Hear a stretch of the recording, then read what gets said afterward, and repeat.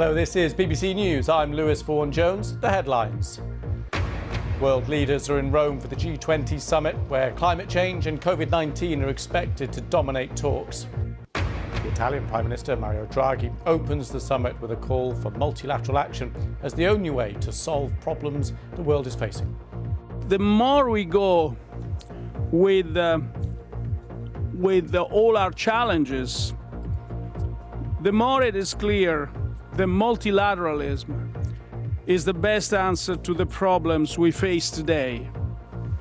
But a row over post-Brexit fishing rights between Britain and France threatens to sour discussions. Boris Johnson insists he doesn't want it to distract from the G20 or the key climate change summit in Glasgow. We're going to get on and do the things that matter to both of us and make sure that we work together on tackling the big issues that face the world.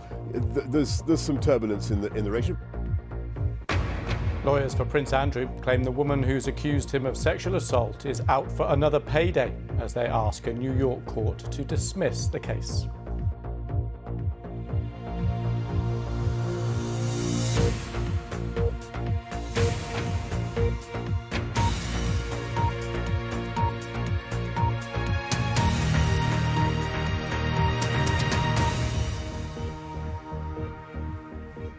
Good afternoon, welcome to the programme. Boris Johnson has admitted that there's turbulence in the UK's relationship with France over post-Brexit fishing rights. Speaking in Rome before the opening session of the G20 summit there, Mr Johnson suggested France was already in breach of the Brexit trade deal.